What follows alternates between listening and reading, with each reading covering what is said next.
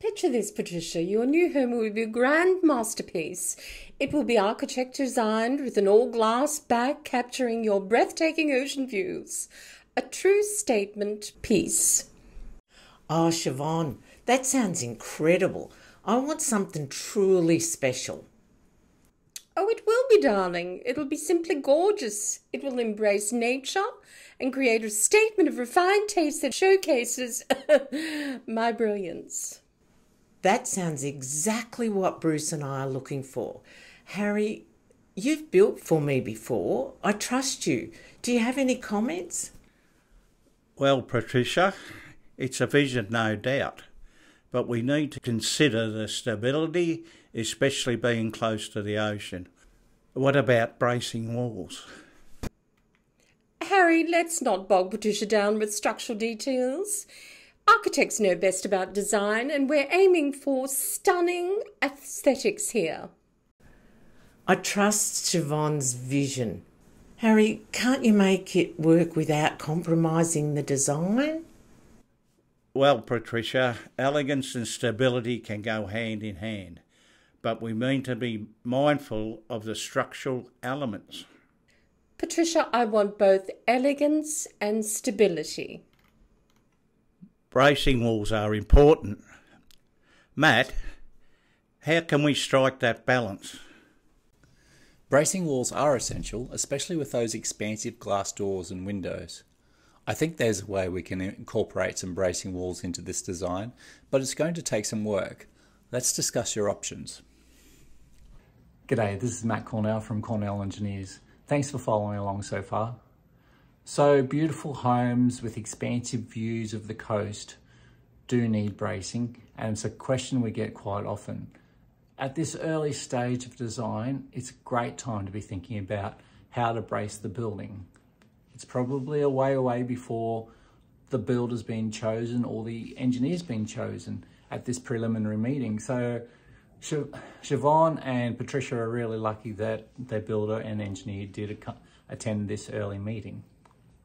Now is the perfect time to be talking about ways of bracing the building to keep the structure from reducing the aesthetic, that beautiful expansive view.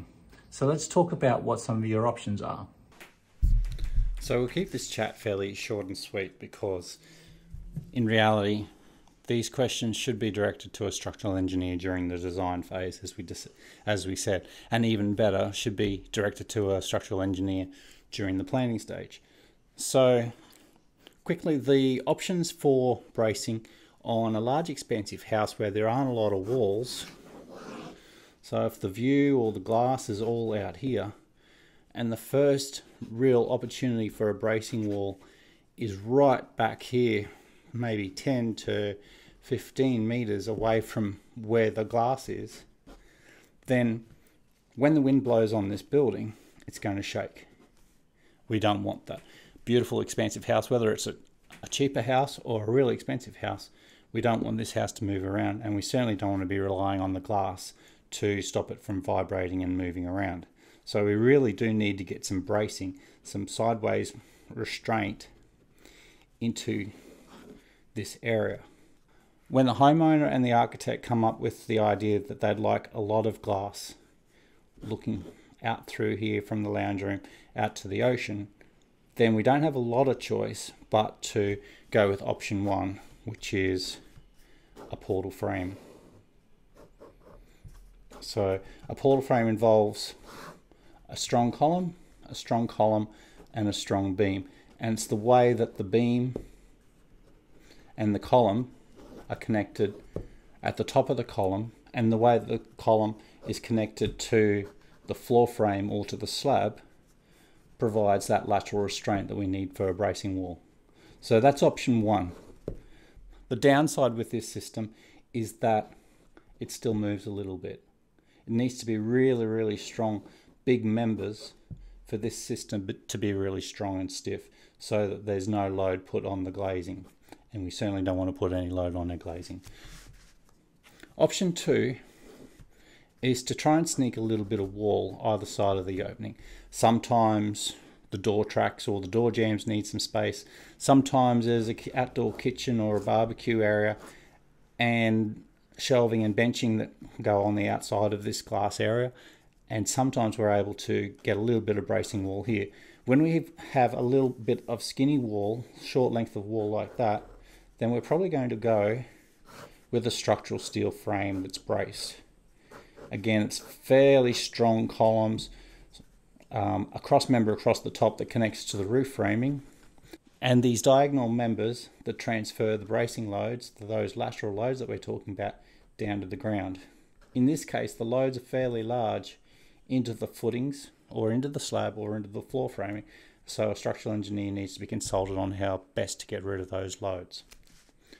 Option 3 for bracing is the one that nobody wants to see, and that is a big X right through the middle of the opening. We're not going to even count that. That doesn't come into consideration. We can't do that. It's going to ruin the view. So really, when we're looking at expansive views, lots of glass, a structural engineer is definitely involved and required to help you size and work out how big either the portal frame is or the brace frame needs to be, and then where those loads get transferred into the rest of the building. Thanks again for joining us on this video. I hope that you took something away from it. If you're building a big expensive house with expansive views, don't be afraid to speak to your engineer and get them involved early in the piece. During planning stage is the perfect time to get your engineer involved. I'm Matt Cornell from Cornell Engineers. Thanks for watching.